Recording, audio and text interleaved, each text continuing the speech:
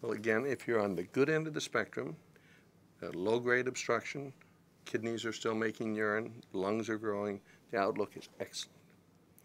Many of those babies do have to have things done after birth. You might have to deal with the obstruction, for instance, the little valves in the penis of a boy.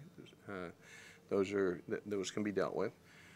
Or sometimes when the obstruction's up high in the kidney, that little obstruction needs to be fixed surgically. But basically, if the kidneys work and the lungs are okay, the kids do quite well. On the terrible end of the spectrum, there's almost nothing we can do because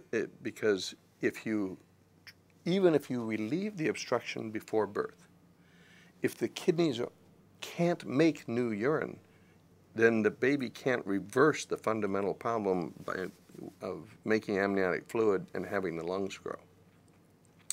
In the middle is a very interesting part, and that's where it really takes some thinking about what your choices are and what's possible.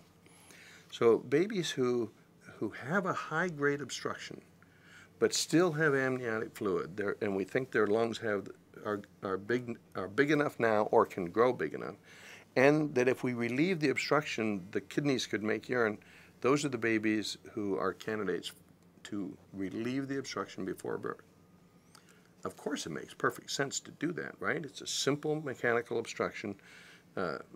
You relieve the obstruction and it reverses all the physiology. The kidneys make urine, the urine goes out in the amniotic fluid, and the kids' lungs grow, and those kids can do quite well. But you need to remember that babies, once they're born, even with treatment or without treatment before birth, some of the babies will have damage to their kidneys.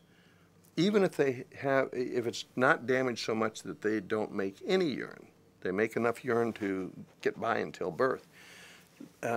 Some of those kids, unfortunately, will have had enough ongoing damage to their kidneys that they will, with growth, develop renal failure, even bad enough that they might need a kidney transplant to replace that function later.